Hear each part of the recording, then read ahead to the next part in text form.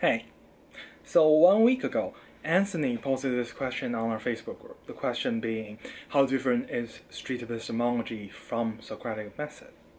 So here I am making a video to answer this question and give anyone who's interested a more in-depth overview of what is street epistemology.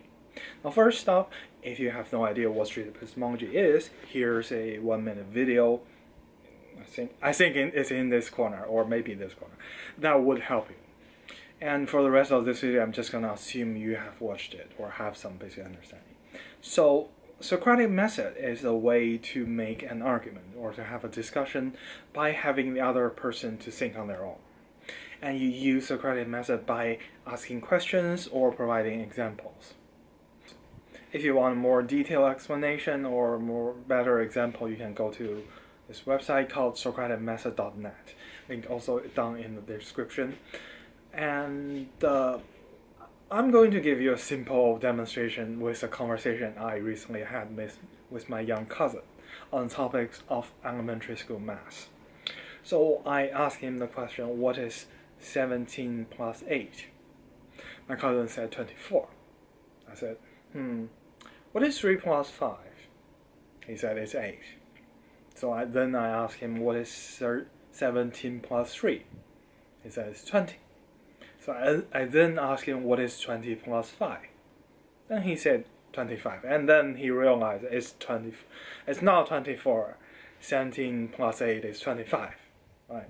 As you can see, the purpose in the conversation is to teach my cousin how to add. Instead of telling him he's wrong and provide him with the correct answer and how to get to the correct answer, which would be the traditional method of teaching, I asked him the questions that actually require him to think on his own to get the answer.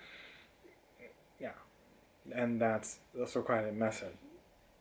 And to answer our initial question, street epistemology is not different from Socratic method. It is a specific case of Socratic method, being the topic is epistemology, or how do we decide whether something is true.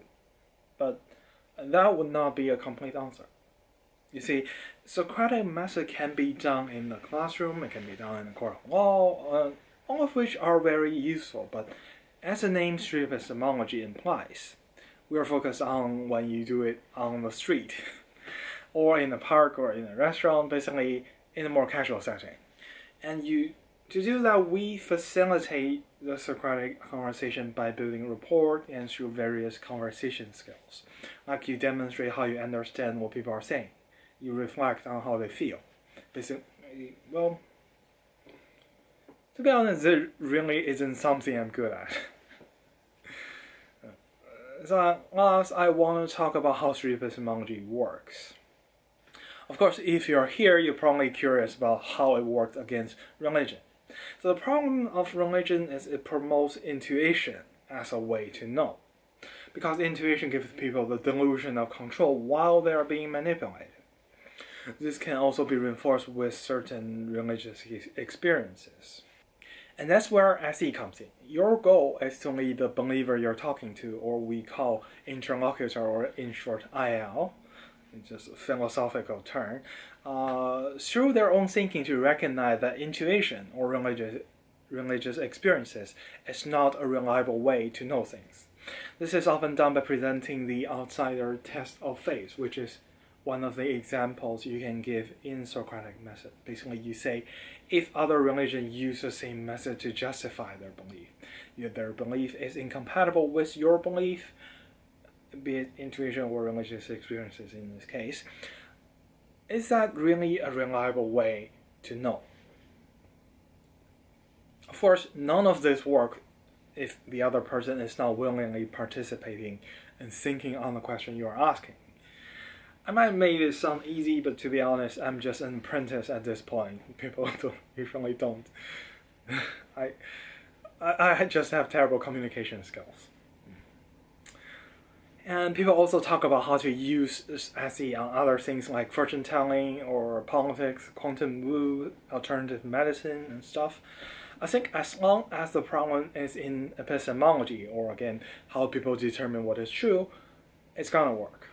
Of course, all the components of SE will work on their own in other much wider variety of situations. So if you practice, for example, good communication skills, you can practice them through street epistemology. If you do that, it's going to benefit you greatly in other places as well. So that's all I have to say about street epistemology. I hope this video helped you understand, give you a better image of what street epistemology is. Thank you for watching. And if you think this video is helpful, or just want more people to see it, go like, comment, and subscribe. And share, obviously. Bye-bye.